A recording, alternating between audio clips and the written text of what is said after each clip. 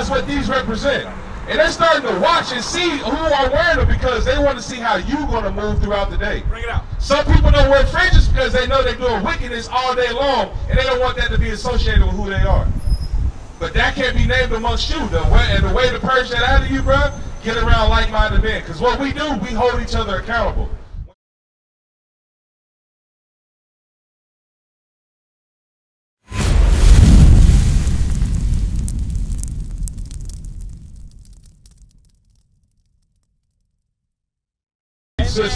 It's an old saying in the world, right? The same thing that'll make you smile will make you cry. Yes. All right, so you want black men to be in order? Yes. Hey, the only way we're going to do it is by the Bible. All right, and it comes order and structure behind that. All right, holler at my officer real quick. Hey, my brothers, come here, let me holler at you real quick. All right, so you saying you know that you're an Israelite, right? And right now, like we was talking about, we are in the Feast of Unleavened Bread right now. So, with you knowing that, this is what you need to do. Give me Psalms chapter 119, verse 59. All right, so now you may have been, actually no, let's get Hebrews 10 first. I'm going to show you this, because how long, you said you've been knowing about 6 or 8 months, right? How did you learn that you was an Israelite? I was going on YouTube and saw a thing with Bishop Nathaniel on Shout Out Tuesday, and I've been following it since I learned the history and things of that nature. All praise to the Most High. So you've been following, all right? You've been found the Shout Out Tuesday, you watch that thing, it pricks your spirit, and you're like, you know what? That is us. We are the Israelites. So now, this is your next step. Read that. Hebrews chapter 10, verse 25. Not forsaking the assembling of ourselves together, as the manner of some is, but exhorting one another, and so much the more as ye see the day approaching. So now, you know that you're Israelite. You've seen Bishop, you learned the history. Now, it's no coincidence that you're seeing us out here. So your next step is to come to the school and congregate on the Sabbath day. Because once you start doing that, you'll start knowing the proper times of when to keep the Feast of Unleavened Bread. Right. The proper times of when to start keeping new moon and all these different things, right? That's your next step. Because, hey, give me that where it says, woe to him that's 2 is better, Ecclesiastes 2 is better than 1. I'm going to show you this because, hey, it's one thing to know, but you can't do it by yourself. Yes, sir. It's a lot going on in this world, bro. You cannot do it by yourself. Watch this. Read what you got. Ecclesiastes 4, verse 9. 2 are better than 1, because they have a good reward for their labor. For if they fall, the one will lift up his fellow. But woe to him that is alone when he falleth. So what you're going to realize is, us brothers, when we on the like mind, when we are coming out of the scriptures, reasoning out of the scriptures, there's safety in that. Because something I might not know, my brother going to know. Something he might not know, another brother's going to know. What we're going to do, we're going to build each other up. To that point where now we're starting to correct each other, hold each other accountable. Because you look out in this world today, the black man is not being held accountable by anybody. He damn sure is being held accountable by himself. All right, so this is what we're about. This is what the importance of congregating is. So what you need to do now that you know that we are actually in the midst of the Feast of Unleavened Bread, get Psalms 119, verse 59. What I would do if I was you, bro, I would go home immediately and get all the leaven out of my house.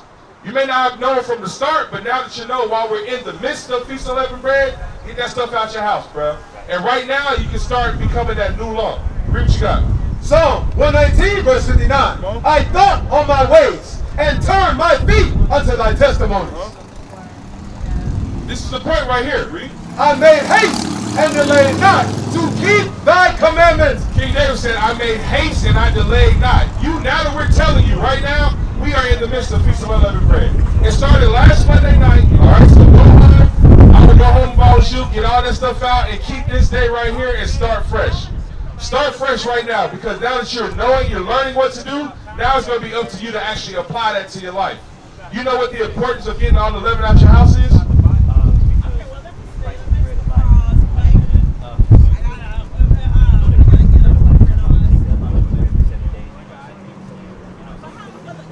Okay. Right. Right. Let's see what that leaven represents. In 1 Corinthians, yep, read that. 1 Corinthians 5:7.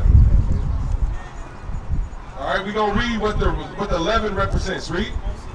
1 Corinthians 5, verse 7. Purge out therefore the old leaven, that ye may be a new lump, as ye are unleavened. For even Christ, our Passover, is sacrificed for us. So like you said, Christ represents that sacrificial lamb, our Passover, that was sacrificed for us.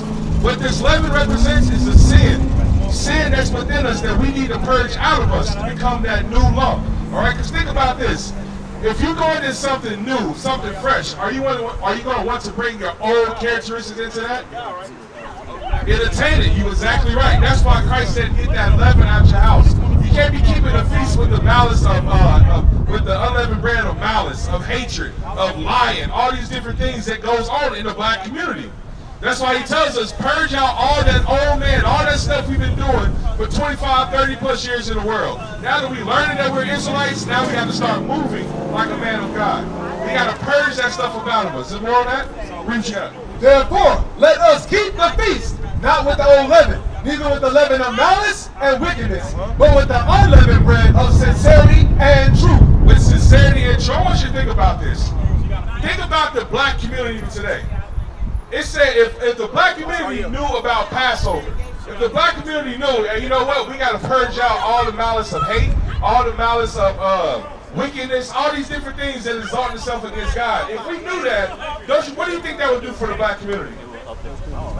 It was uplift us, because now we're starting to think on more of a godly level, to where you know what, I'm not going to deal with my brother wickedly like I've been doing all this time. I'm not going to go out and shoot somebody down because I don't know how to handle my emotions. This is the type of stuff that's going to benefit the black community. But when we tell them Jesus Christ is a black man and everything we learned come from this man, our people don't realize that. So we go in year by year, day by day with the old knowledge that this man has taught us. So this is the importance of purging out all that old leaven. All right, let's get yes sir. No, that's not working. That's you doing godly, brother. That's you doing exactly what the commandment said to do. All right, so get that stuff out your house, bro. Because look around. Our people are bugged out, man. Our people are bugged out. We need it. It starts with us. Once you start getting yourself in order, now the next man going to look at you and start getting himself in order. All right, 2 Corinthians 5:17. Hold that. We're going to come back to that. Actually, read that first. 1 Corinthians 11, verse 3. And this is a part of getting the leaven out your house. This is going to be a test for you. Because yes, it's supposed to be out of our physical house, but it also represents getting sin out of our mind, out of our daily actions. Read.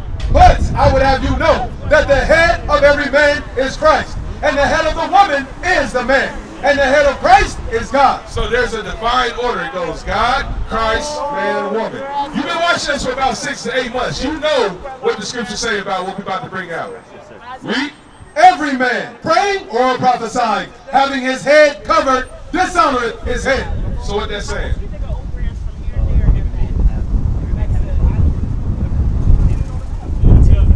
Read one more time. Verse 4. Every man praying or prophesying, having his head covered, dishonoreth his head. It says every man praying or prophesying, having his head covered. What's that mean? Yeah, you know. So what should you do to get that leaven out of your spiritual house?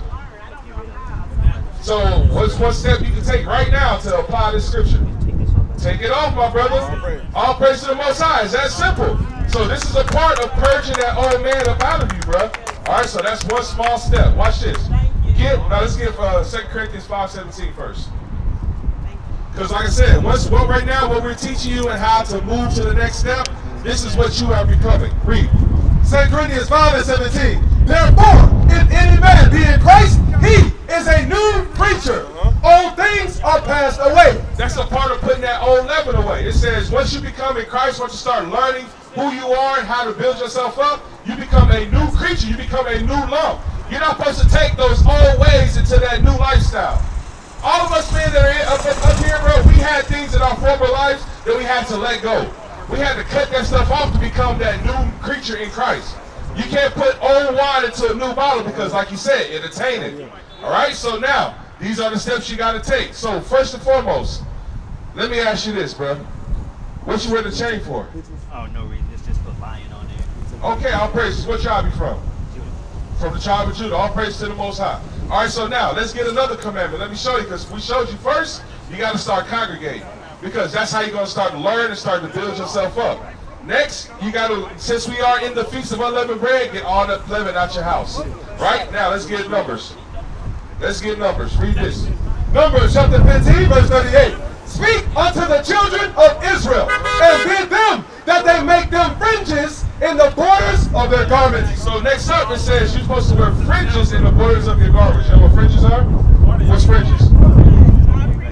All praises. So now that you know your fringes, now you got to start wearing them things. What's the importance of wearing fringes? To remind yourself of who you are as you go throughout your days. And say you got something on your heart or your mind, and let's just say you may have been thinking of iniquity or something. You can just touch that and remind yourself, oh no, that's not what I'm supposed to be on. All praises. You on the money, so you've been retaining what you've been hearing. All right. So now, what's stopping you from putting some on?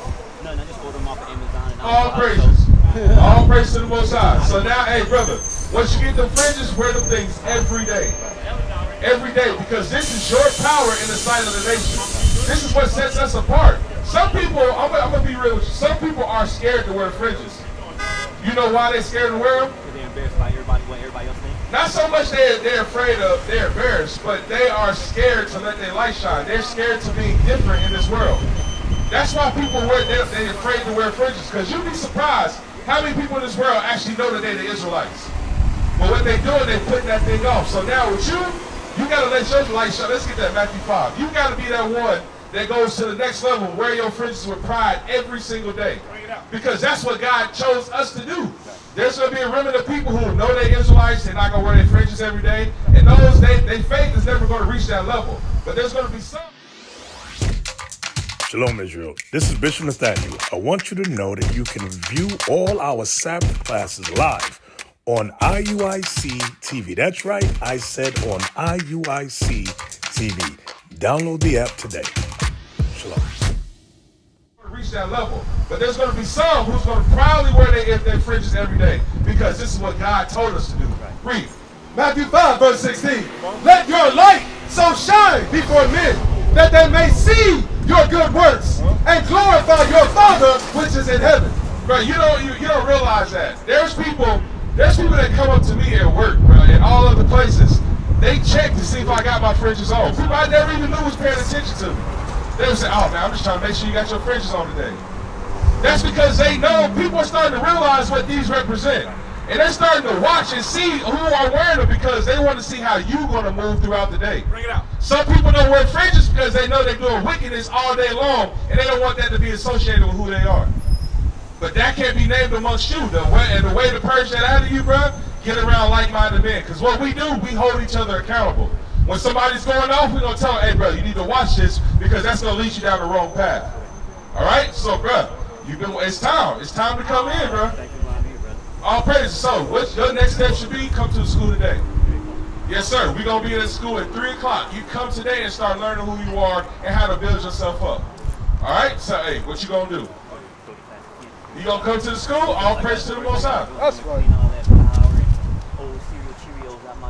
Hey, that's gonna take a minute, bro. Well, I don't eat too much flour, but I don't eat too much cereal. But yeah, you know, I got everything that rises. I'm about to go take out the crib. But basically, all praises. It's mostly flour and baking soda, so I can just get rid of it. Yes, yeah, so throw that stuff away and come on to the school. All right, and I'm gonna give you one more thing. All right. Matthew chapter 5, verse 27.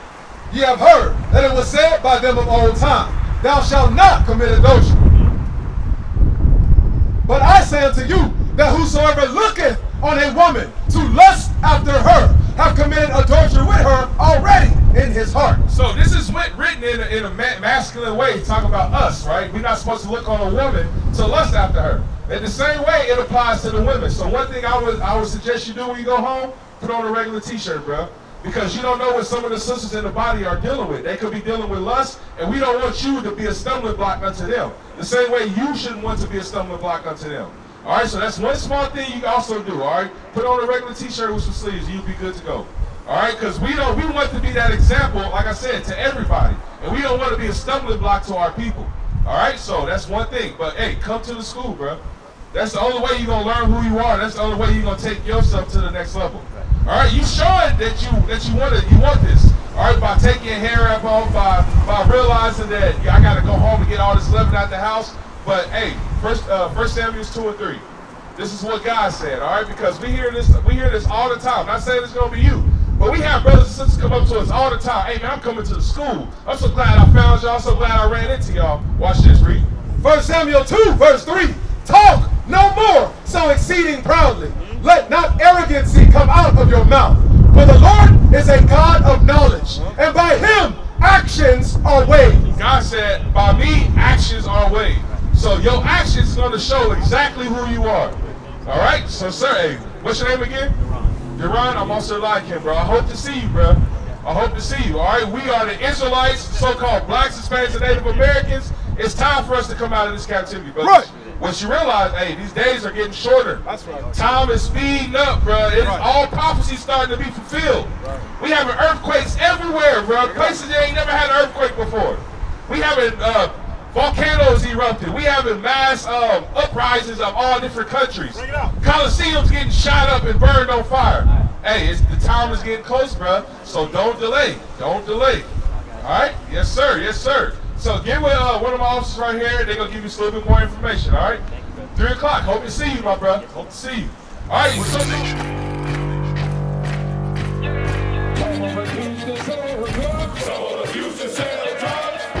Nation is men leading by example.